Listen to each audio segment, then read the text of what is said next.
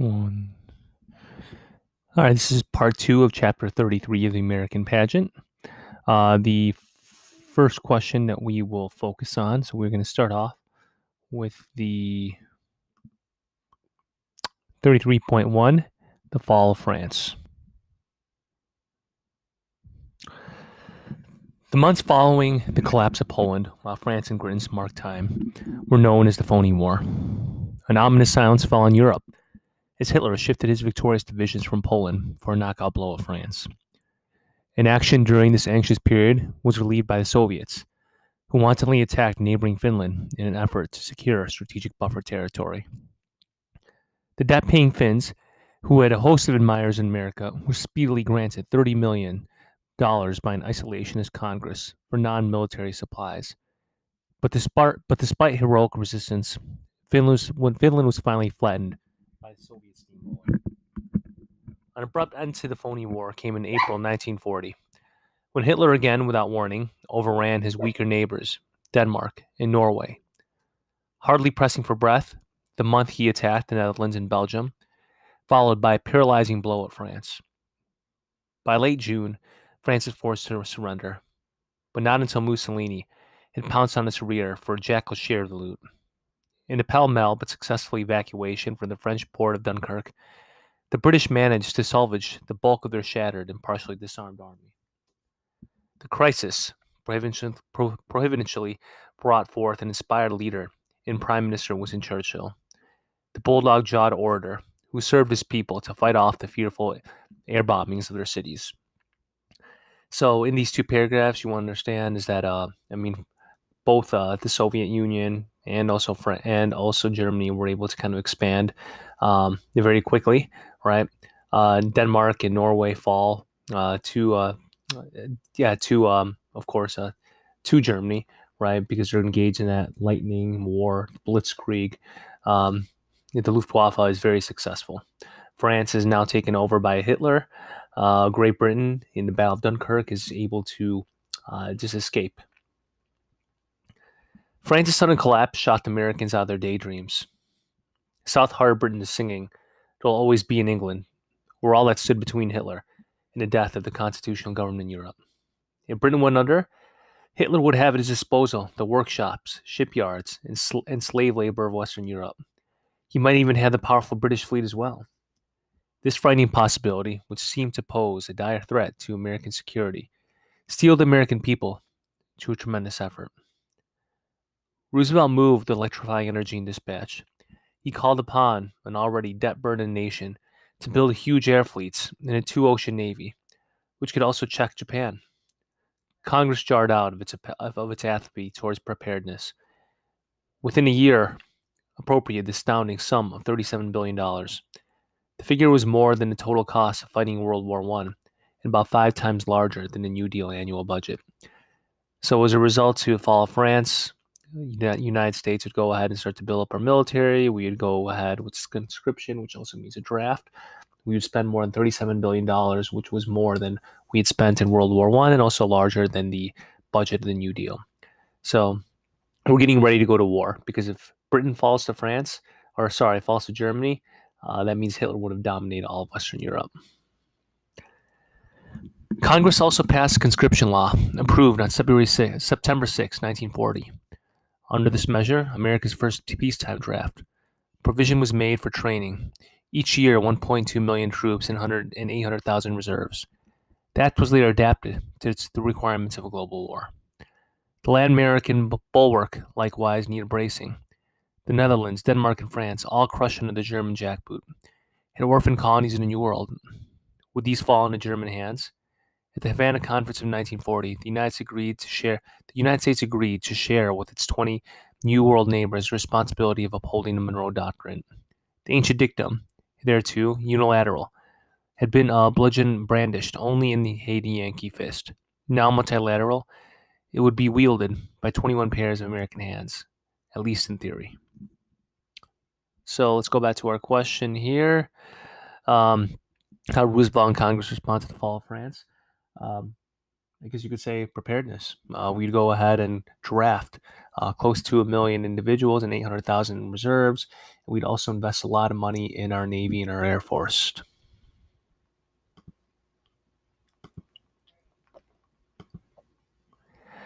Refugees from Holocaust. Describe what happened on the night of Kristallnacht. What happened to the boat of Jewish refugees that left in May 1939 looking for hope? 33.1 Refugees from the Holocaust. Aroused by Adolf Hitler, the ancient demon of anti Semitism brutally bared its fangs. During the late 19th century, Jewish communities in Eastern Europe were frequent victims of pogroms, mob attacks, approved or condoned by local authorities. In modern Germany, provoked violence reappeared with shocking efficiency on the night of November 9, 1938.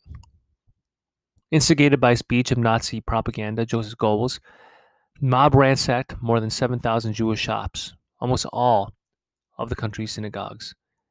At least 91 Jews lost their lives, and about 30,000 were sent to concentration camps in the turbulent wake of Kristallnacht, the night of broken glass. So what happens at the night of Kristallnacht is you're getting instigated by a speech of Joseph Goebbels. You're getting the Jewish community that's attacked, many losing their lives, and also 30,000 are going to be sent into concentration camps. So Kristallnacht means broken glass. It refers to the murderous pogrom, or pogroms, kind of a Jewish ghetto, right, that destroyed a lot of Jewish businesses and raiding of the synagogues, which was the place of worship. Many Jews attempted to escape Hitler's racist juggernaut. To take one Pageant case, in May 39, 937 passengers, almost all of them Jewish refugees, boarded the ship St. Louis in Hamburg and departed for Havana. When they reached Cuba, however, most were denied entry for a lack of a valid Cuban visa. The St. Louis then sailed to Miami, which proved no more hospitable. President Roosevelt briefly showed some interest in accepting the beleaguered passengers, but restrictive immigration laws, together with opposition from Southern Democrats and Secretary of State Cordell Hull, convinced him otherwise. After being turned away one last time in Canada, the St. Louis eventually deposits its passengers in England, France, and Belgium, and the Netherlands, where many of them successfully perished under a Nazi heel. After reports of Nazi genocide began to be verified in 1942, Roosevelt created the War Refugee Board, which saved thousands of Hungarian Jews from deportation to the notorious death camp at Auschwitz. But all told, only 150,000 Jews, mostly Germans and Austrians, found refuge in the United States. By the end of the war, some 6 million Jews had been murdered in the Holocaust. So in these last two paragraphs, you understand the United States, the role that they played in terms of preventing the Jewish population being killed in concentration camps. First example we get is the St. Louis. St. Louis was a boat that was departing from Hamburg, Germany, and it was denied repeatedly. The United States denying it. Eventually, it would make its way back to Europe. However, many of those Jews would find their ways into concentration camps. Roosevelt sets up the War Refugee Board, as stated in these two paragraphs. However, its role is minimal. Only 150,000 Jews would find refuge, compared to the 6 million that would be murdered. So I definitely went ahead. I answered that. What happened to the boat of Jewish refugees? I answered that. And what was the night of Kristallnacht? Definitely answered that as well. Bolstering Britain. Explain how each of the following events contributed to U.S. isolationism or pulled them out of isolationism. Before the fall of France in June 1940, Washington had generally observed a technical neutrality. But now, as Britain alone stood between Hitler and his dream world domination, the wisdom of neutrality seemed increasingly questionable. Hitler launched air attacks against Britain in August 1940. Preparatory to an invasion scheduled for September, 4 months, the Battle of Britain raged in the air over the British Isles. The RAF, the Royal Air Force's tenacious defense of its native islands, eventually led Hitler to postpone his planned invasion indefinitely. So the RAF was very successful, despite the longevity of the Battle of Britain. During the precarious months of the Battle of Britain, debate intensified in the United States over what foreign policy to embrace. Radio broadcasts from London brought the drama of the nightly German air raids directly into millions of American homes. Sympathy for Britain grew, but it was not yet sufficient to push the United States into war. Roosevelt faced a historic decision whether to hunker down in the Western Hemisphere, assume a fortress America defensive posture, and let the rest of the world go it alone, or to bolster beleaguered Britain by all means short of war itself. Both sides had their advocates. Supporters of aid to Britain formed propaganda groups, the most potent of which were the Committee to Defend America by Aiding Allies. Its argument was double-barreled. To interventionists, it could appeal for direct succor to the British by such slogans as "Britain is fighting our fight." To isolationists, it could appeal for assistance to democracies by all methods short of war, so a terrible conflict be kept far away in Europe. So as you can see here, of course, Great Britain is left alone to fight Germany. Although there is some success in the Battle of Britain, um, there's a lot of concern in the United States of whether or not we should say isolationist. So these last few paragraphs have kind of discussed just the different reasons for why we should and also we should not go to war. The isolationists, both numerous and insincere, were by no means silent. Determined to avoid American bloodshed at all costs, they organized the America First Committee and proclaimed, "America will fight to the last American." They contend that America should concentrate what strength it had to defend its own shores, lest the victorious Hitler, after crushing Britain, plot a transoceanic assault. Their basic philosophy was, "The Yanks are not coming," and their most effective speechmaker was a famed aviator, Colonel Charles A. Lindbergh, who ironically had narrowed the Atlantic in 1927. So Charles Lindbergh, of course, definitely wants to stay isolationist. Britain was in a critical need of destroyers, for German submarines were threatening to starve it out of the tax on shipping. Roosevelt moved boldly when on September 2, 1940, he agreed to transfer to Great Britain 50 old model floor-funnel destroyers left over from WW1. In return, he promised to hand over the United States 8 valuable defense base sites stretching from Newfoundland to South America. These strategically located outposts would remain under the Stars and Stripes for 90 years.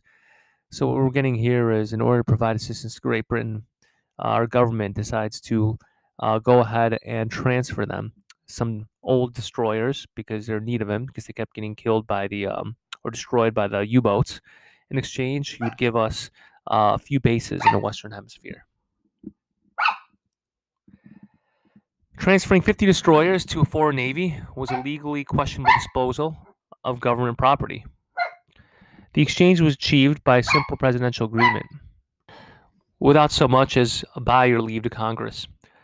Applause burst from the aid to Britain advocates, many of whom had been urging such a step. Condemnation arose from America Firsters and other isolationists, as well as anti-administration Republicans. Some of them approved the transfer, but decried Roosevelt's secretive and arbitrary methods. Yet so grave was the crisis, the president was unwilling to submit the scheme to the uncertainties of delays of a full-dress debate in Congress. Shifting warships from the neutral United States to a belligerent Britain was beyond question, a flagrant violation of neutral obligations. At least, neutral obligations that had existed before Hitler's barefaced aggressions rendered foolish such old-fashioned concepts of fair play. Public opinion polls demonstrated that a majority of Americans were determined, even at the risk of armed hostilities, to provide battered British with all aid short of war. So this shows, once again, the debate between being isolationist or going into war. Although many Americans did not want to go to war, they did feel that it was necessary to provide aid to Great Britain. Okay. So I apologize. These questions are a little bit out of order. So we had organization, Committee to Defend America by Aiding the Allies. So their contribution was, of course, to provide assistance, right, to America, but at the same time not necessarily go to war. So they would support something such as the providing of old used destroyers to Great Britain. At the same time, they did not want to go to war.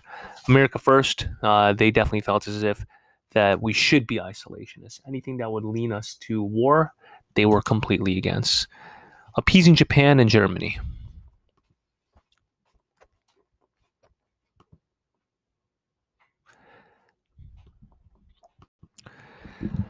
A landmark Lend-Lease law. By 1940, and Britain was near the end of its financial tether. Its credits in America were being rapidly consumed by insatiable war orders. But Roosevelt, who had bitter memories of the wrangling over the Allied debts in World War I, was determined, as he put it, to eliminate the silly, foolish old dollar sign. He finally hit on a scheme of lending or leasing American arms to the reeling democracies. When the shooting was over, to use his comparison, the guns and tanks could be returned, just as one next door neighbors would return a garden hose when a threatening fire was put out. But isolationist Senator Taft, who was reputed to have the finest mind of Washington until he made it up, retorted that lending arms is like chewing gum. You don't want it back. Who wants up a chewed up tank? The Lend-Lease Bill, patriotically numbered 1776, was entitled An Act to Further Promote the Defense of the United States. Sprung on the country after the election was safely over, it was praised by the administration as a device that would keep the nation out of war rather than drag it in. The underlying concept was send guns, not sons, or billions, not bodies. America, so President Roosevelt promised, would be the arsenal of democracy. It would send a limitless supplies of arms to the victims of aggression, who in turn would finish the job, the war, on the side of the Atlantic. Accounts would be settled by returning the used weapons or their equivalents to the United States when the war was ended.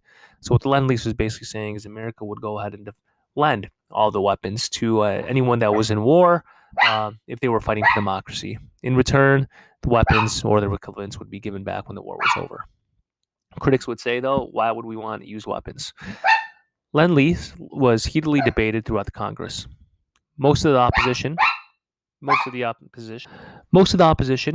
came as might be expected from isolationists and anti-Roosevelt Republicans. The scheme was assailed as a blank check bill. In the world of isolationists, Senator Burton Wheeler, the new AAA, Agricultural Adjustment Bill, a measure designed to plow under every fourth American boy. Nevertheless, the Lend-Lease was finally approved in March 1941 by sweeping majorities in both houses of Congress. Lend-Lease was one of the most momentous laws ever to pass Congress. It was a challenge hurled squarely into the teeth of the Axis dictators. America pledged itself, to the extent of its vast resources, to bolster those nations that were indirectly defending it by fighting aggression. When the gigantic operation ended in 1945, America had sent about $50 billion worth of arms and equipment, much more than the cost of the country of World War I. To those nations fighting aggressors, the passing of Lend-Lease was in effect an economic declaration of war. Now a shooting declaration that could not be very far around the corner. So when you're looking at this, we spent more than $50 billion sending it to those that we felt were defending us. Of course, this is going to be perceived as an act of war by some other states. By its very nature, the Lend-Lease Bill marked the abandonment and pretense of neutrality. It was no destroyer deal arranged privately by Roosevelt. The bill was universally debated over drugstore counters, cracker barrels, from California all the way to Maine, and the sovereign citizen at last spoke through convincing majorities in Congress. Most people probably realized that they were tossing the old concepts of neutrality out the window, but they also recognized that they would play a suicidal game if they found themselves by the ox cart rules of the 19th century, especially while the Axis aggressors themselves openly spurned international obligations. Lend-Lease would admittedly involve a grave risk of war, but most Americans were prepared to take that chance rather than see Britain collapse in the face of diabolical dictators alone. Lend-Lease had somewhat an incident result of gearing U.S. factories for all-out war production. The enormously increased capacity thus achieved helped save Americans' own skin when, at long last, a shooting war burst around its head. Hitler evidently recognized Lend-Lease as an unofficial declaration of war. Until then, Germany had avoided attacking U.S. ships. Memories of America's decisive intervention in 1718 were still fresh in German mind. But after the passing of Lend-Lease, there was less point in trying to curry favor with the United States. On May 21, 1941, the Robin Moore, an unarmed American merchantman, was torpedoed by the German submarine in the South Atlantic outside a war zone. The sinkings had started, but on a limited scale. So, as you can see, that Hitler went ahead and perceived Lend-Lease as a declaration of war. And evidence of this is when he goes ahead and he sinks the Robin Moore, which was an American ship. So let's take a look at this. So as we could see here, the neutrality acts, of course, we're getting 35, 37, 39. Remember what these acts, the purpose of them were to do, were to keep the United States neutral. And what they did was they limited the traveling on a belligerent ship, the loaning of money to anyone that was a belligerent, and also the selling of weapons to that was a belligerent. This is definitely isolationism. It's isolationism because one of the things it's meant to do is to prevent showing favoritism in an act of war, but also ensuring that we're not necessarily having any ships that are being sent to someone that is in war where they'll be attacked, just like the Lusitania during World War I. The quarantine speech. This was after Japan went ahead and invaded Manchuria. What happened? Roosevelt gives a speech saying that Japan and also dictator states should be quarantined, meaning that they should limited interaction with them, limited trade with them. Is this isolationism or not? I would say that many criticized Roosevelt for this speech because they felt that it was getting us one step closer to war. Cash and carry policy. What this said is that we could go ahead and engage in business with belligerents. However, they would need to carry out the weapons on their own boats, and as well as everything would be paid in full in cash. Is this one step away from isolationism? It's still isolationist, but compared to the neutrality acts, it's definitely less isolationist as business is now allowed. Lend-Lease bill. This is what we just talked about. The Lend-Lease bill, of course, you look at this Lend-Lease bill, it goes ahead and says that rather than sending sons, we're going to send guns. So we are going to let anyone that is a defender of democracy, which is not Hitler, to borrow weapons, and in exchange they could just give us back the weapons when we're done. It's like loaning a tool to your neighbor. Of course, Hitler becomes angry and he starts using U-boats to bomb American merchant ships. So next we'll talk about the Atlantic Charter, embargoes, and Pearl Harbor. Charting a new world.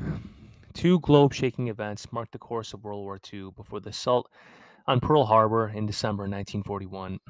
One was the fall of France in June 1940. The other was Hitler's invasion of the Soviet Union almost exactly 1 year later in June 1941. The scheming dictators, Hitler and Stalin, had been uneasy yokefellows under the ill-begotten Nazi-Soviet Pact of 1939. As masters of the double cross, neither trusted the other. They engaged in prolonged dickering in a secret attempt to divide potential territorial spoils between them. But Stalin balked at dominant German control of the Balkans. Hitler thereupon decided to crush his co-conspirator, seize the oil and other resources of the Soviet Union, and then have two free hands to snuff out Britain. He assumed that his invincible armies could subdue Stalin's Mongol half-wits in a short weeks. So what these two paragraphs are saying is that the Nazi-Soviet pact, it was evident that both Hitler and Mussolini had distrust for each other. In short, Hitler and Stalin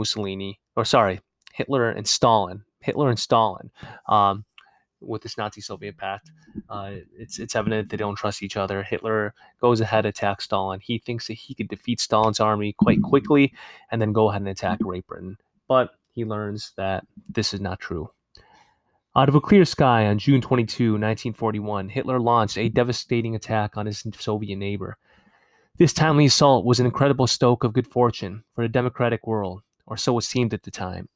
The two fiends could now slit each other's throats on the icy steppes of Russia, or they would if the Soviets did not quickly collapse, as many military experts predicted. Sound American strategy seemed to dictate speedy aid to Moscow while it was still afloat. Roosevelt immediately promised assistance and backed up his words in making some military supplies available. Several months later, interpreting the Lend-Lease law to mean the defense of the USSR was now essential for the defense of the United States, he extended $1 billion in Lend-Lease, the first installment of an ultimate of $11 billion. Meanwhile, The valor of the Red Army, combined with the white paralysis of an early Russian winter, had halted Hitler's invaders at the gates of Moscow. So, Stalin's able to um, kind of stop Hitler's army. Meanwhile, the United States is providing an abundance of resources to them. The most memorable offspring of this get-together was the 8-point Atlantic Charter. It was formally accepted by Roosevelt and Churchill and endorsed by the Soviet Union later that year. Suggestive of Wilson's 14 points, the new covenant outlined the aspirations of democracies for a better world at war's end, arguing the rights of the individuals rather than nations. The Atlantic Charter laid the groundwork for later advocacy on behalf of universal human rights. Many were surprised by how specific the document was, opposing imperialistic annexations. The charter promised that there would be no territorial changes contrary to the wishes of the inhabitants. It further affirmed the right of people to choose their own form of government, in particular to regain governments abolished by dictators. Among various goals, the charter declared for disarmament and peace of security, pending a permanent system of general security, a League of Nations. So what you're getting here is that we're getting this Atlanta conference, which was held in August 1941, right? And this was the first of an abundance of conferences, right, that are made to not only establish peace after the war, but to also go ahead and explain what's going to happen to the territories that were taken over by dictators. Right. Liberals, the world took heart from the Atlanta Charter as they had taken heart from Wilson's comparable 14 points. It was especially gratifying to subject populations like the Poles, who were being ground under the iron of a heel of a conqueror, but the agreement was roundly condemned the United States by isolationists and others hostile to Roosevelt. What right, they charged, had neutral America to confer with the belligerent Britain on common policies? Such critics missed the point. The nation was, in fact, no longer neutral. So going over here to Atlantic Charter, what this was a conference between Great Britain and the United States. What it did was it established what would happen to the countries that were taken over by dictators, and would also kind of establish the League of Nations. This would not be a symbol of isolationism, specifically because if we were truly neutral, why would we be meeting? Why would we have any say in terms of what's happening in Europe, right, with the dictators in Europe? So, although a lot of liberals were very happy with this, they were happy with the sense that it's showing an advocacy for human rights. The biggest issue was with isolationists was that why do we have such a prominent role on the world stage if we are neutral? U.S. destroyers and Hitler's U-boats clash. Lend-Lease shipments of arms to Britain on British ships were bound to be sunk by German Wolfpack submarines. If the intent was to get the munitions to England, not to dump them in the ocean, the freighters would have to be escorted by U.S. warships. Britain simply did not have enough destroyers. The dangerous possibility of being convoyed in a war had been mentioned in Congress during the lengthy debate on Lend-Lease, but administration spokesperson had brushed the idea aside. The strategy was to only make one commitment at a time. Roosevelt made the fateful decision to convoy in 1941. By virtue of his authority as a commander-in-chief of the armed forces, the president issued orders to the Navy to escort Lend-Lease shipments as far as Iceland. The British would then shepherd them the rest of the way. So what a convoy is when you're getting merchant ships that are surrounded by naval ships to make sure that they're protected. In short, what they're hoping is that these merchant ships are going to go ahead and get to Great Britain to provide them with the resources. That's why he's sending the Navy to protect them. Inevitable clashes with submarines ensued on the Iceland run.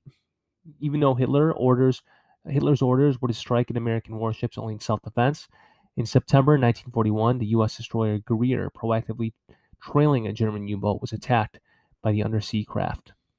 Without damage to either side, Roosevelt then proclaimed a shoot-on-sight policy. On October 17, escorting the destroyer Kearney while engaged in a battle with U-boats, lost 11 men and was crippled, but not sent to the bottom.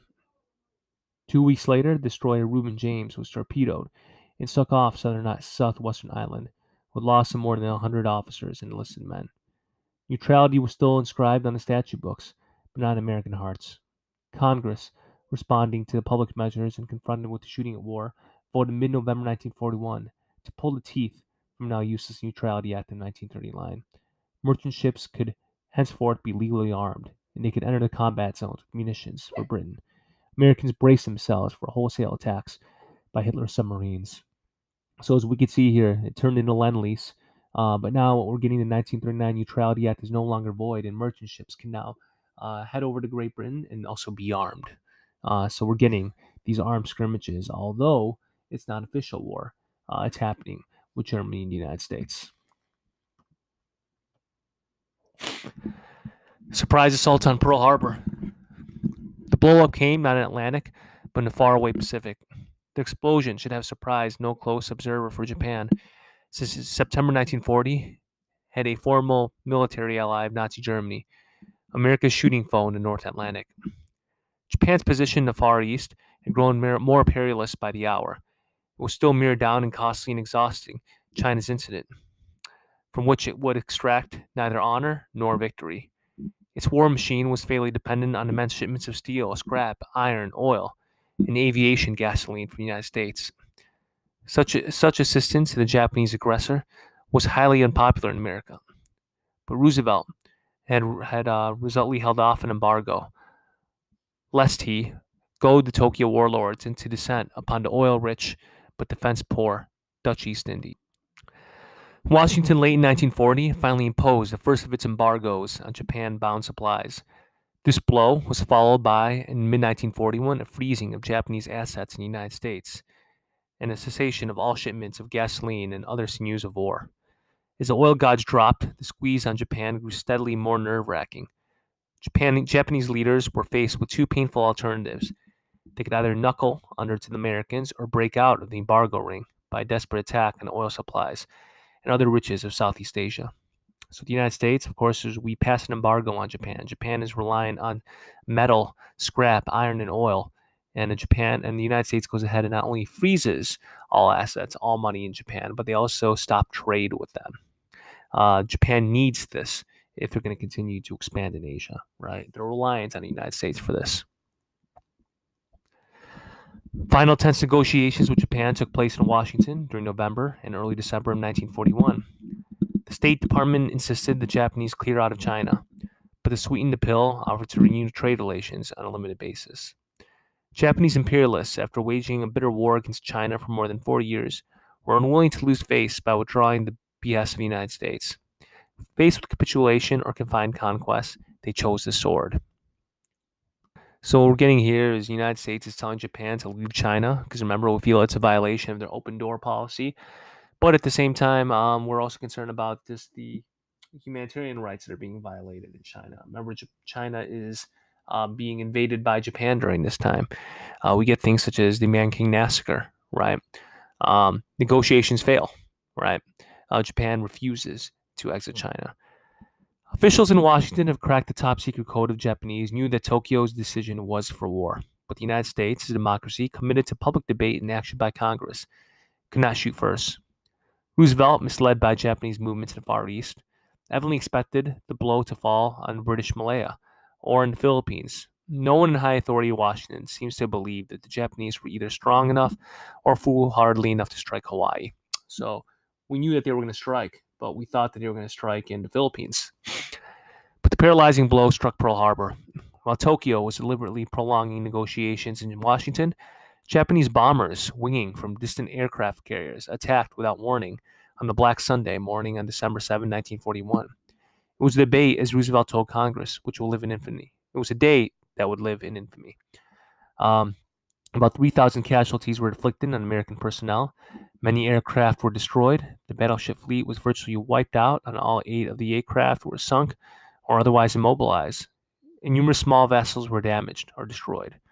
Fortunately for America, the 3 priceless aircraft carriers happened to be outside the harbor. An angered Congress the next day officially recognized that war had been thrust upon the United States. The roll call in Senate followed only one short vote of unanimity. Germany, Italy, and allied Japan spared Congress the indecision by declaring war on December 11, 1941. This decision was formally accepted on the same day by unanimous vote of Senate and House. The unofficial war already of many months' duration, was now official.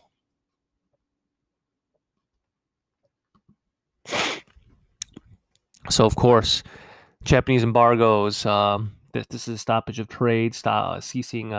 We also seized all Japanese assets in the United States, stopped any sending of steel, oil, and also metal scraps, which Japanese was relying on.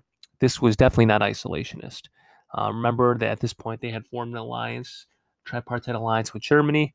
This would lead them to go ahead and attack Pearl Harbor, which in turn would lead us to declare war, right, on Japan. But at the same time, Germany, Italy, they had declared war on us.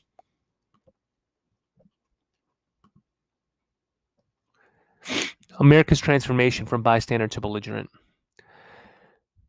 Japan's Harikiri gamble in Hawaii paid off only to shore one.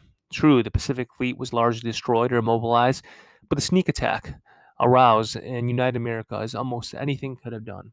To the very day of the blowup, a strong majority of Americans still wanted to keep out of war.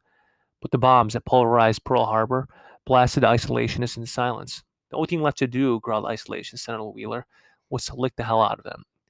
But Pearl Harbor was not the full answer to the question if the United States went to war. The treacherous attack was but the last explosion in a long chain. Following the fall of France, Americans were confronted with the devil's dilemma. They desired all but to stay out of the conflict, yet they did not want Britain to be knocked out.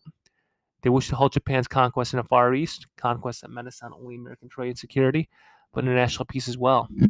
To keep Britain from collapsing, the Roosevelt administration felt compelled to extend unneutral aid to invited attacks from German submarines. To keep Japan from expanding, Washington undertook to cut off vital Japanese supplies with embargoes. Rather than let democracy die and dictatorship rule, most citizens were evidently to support the policy that might lead to war, and it did. So all in all, what this paragraph was saying was, it was evident at the fall of France that we were getting closer and closer into war, whether it's conscription, the building of our Navy and Air Force right after the fall of France, whether it's the Lend-Lease Act when we're now providing ships to and also resources to those that were against democracy, or that those that were in support of democracy, to the embargo in Japan. It was evident that we are definitely going to make our way into war.